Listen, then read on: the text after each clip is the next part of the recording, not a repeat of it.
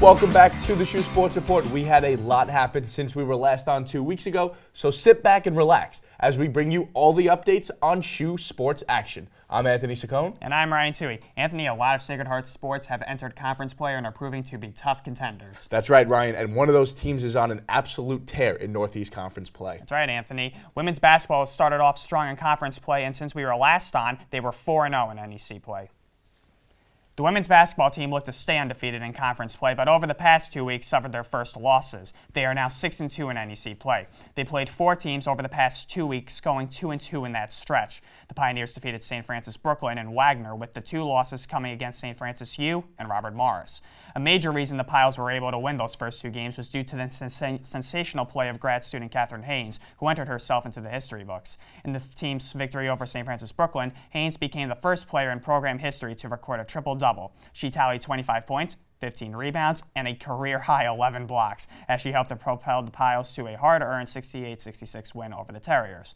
2 days later against Wagner, Haynes entered the game with another chance to make history, becoming just the 20th player in program history to score 1,000 career points and the 13th at the Division I level.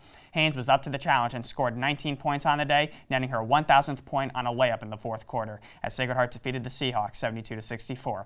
Due to these performances and achievements, she earns NEC Player of the Week honors for the 2 consecutive weeks. And the women's basketball team looks to get back on track this weekend as they welcome St. Francis Brooklyn to the Pitt Center on Saturday afternoon for a 1 p.m. showdown. And we'll keep it on the court as the men's team has had similar success in their NEC sleeve. All right, you are, Ryan. The men's basketball team also had 4 games over the stretch, looking to improve on their 3-1 record. Since our last show, men's basketball has gone 1-3. Their one win, though, was extremely impressive as they dominated NEC foe Wagner here at home to remain undefeated on coach by court through NEC play. By the time you even blinked in this contest, the Pios jumped out to an 18-3 lead. Wagner attempted to climb back, but they were no match for the Pioneers as Sacred Heart went on to dominate this contest 62-38. Leading the way for SHU was sophomore E.J. Aniseki with 19 points and senior Sean Hohen with 15 points. First-year sensation Kareem Ozier battled down low as he tallied 9 total rebounds in the contests. And also down low, it was an absolute block party for the Pioneers as big man redshirt junior Jarrell Spellman had himself a day with 9 total blocks. Men's basketball will now look to snap their 2-game skid as they travel on the road to take on Mount St. Mary's tonight at 7 p.m. And before we head to break, we will touch on some Sacred Heart Wrestling as they are having a record-breaking year. Since we were last on, Sacred Heart Wrestling has broken a program record. 2 huge wins earlier this month set a new record for wins in the program's history. In a close battle against Franklin and Marshall, Sacred Heart walked away with a 19-18 victory, and a solid 43-9 win over AIC has given SHU 3 dual meets on the year. Following those 2 wins, a tough loss against a top EIWA opponent got SHU ready for the Wildcat Open. The top performer from the Wildcat Open was first-year Kyle Ranthal, who took 3rd overall in the 125-pound weight class. Next up for wrestling is a home contest which will be played at the same time as a men's volleyball match on February 1st. The event has been dubbed Volley Brawl and will be streamed simultaneously. Both of those events are at the Pitt Center. The wrestling match against Binghamton will start at 6 p.m. After the break, we will have more Sacred Heart sports action coming your way.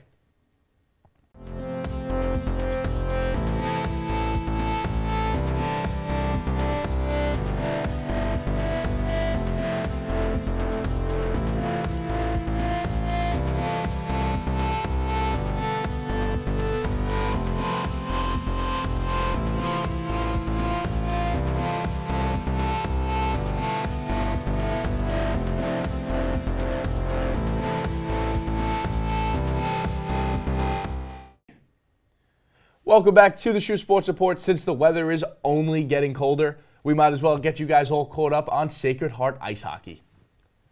The Pioneers look to maintain no losses since November 17th, but found their first loss against a tough Quinnipiac team, losing 2-1.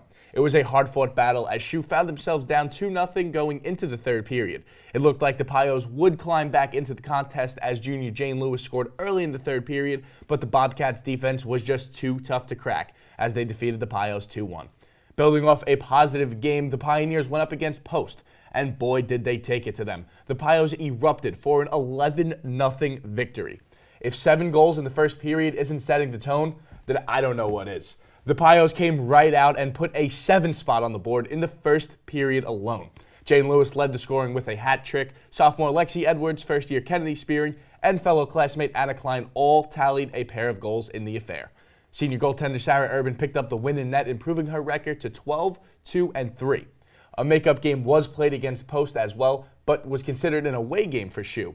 Once again, the Pioneers had Post's number, as they once again posted a 7-goal game and shut out Post for the 5th time this season alone.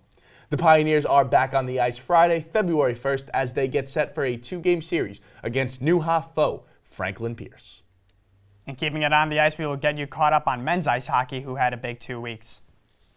The men's ice hockey team had a pair of 2-game home series over the past 2 weeks. In the first series, they hosted AHA foe Air Force. In the first game, the Pioneers fed off the electric play of sophomore forward Jordan Kaplan and first-year goalie Josh Benson. Kaplan scored 2 goals and Benson recorded 22 saves as SHU took the first game 3-1. In the second game, SHU jumped out in front 2-0 following goals from first-years Ryan Steele and Austin Majera. This time, however, Air Force had a response, and like Kaplan did the night prior, it was thanks in part to a 2-goal performance. Air Force's junior forward Trevor Stone scored twice, 1 goal in the second and another in the third, which tied the game at 2.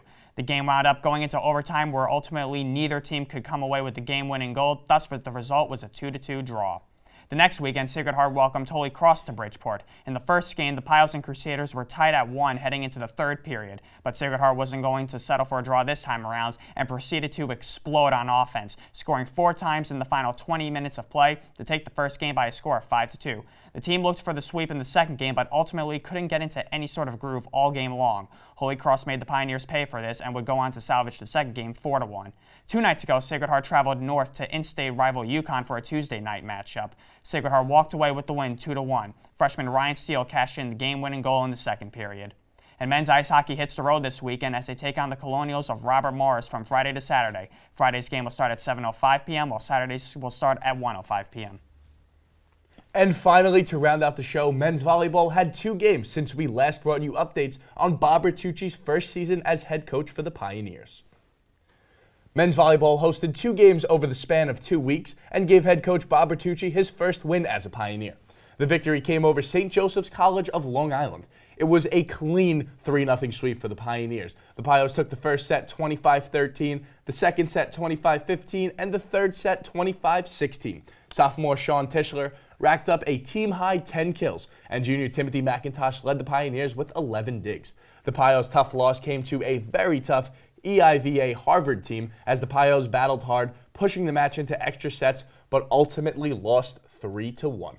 Next up for the Pioneers is a home match paired with wrestling, as Volley Brawl will take place on the 1st, as the shared broadcast will have updates from both of the matches. And remember, that starts at 6 p.m. at the Pitt Center on February 1st. And that's all the time we have for this week's show. Thanks for tuning in and catching up on all of your Sacred Heart sports action, highlights, and more. And from all of us here at the SHU Sports Report, I'm Ryan Toohey. And I'm Anthony Saccone. Thanks for watching.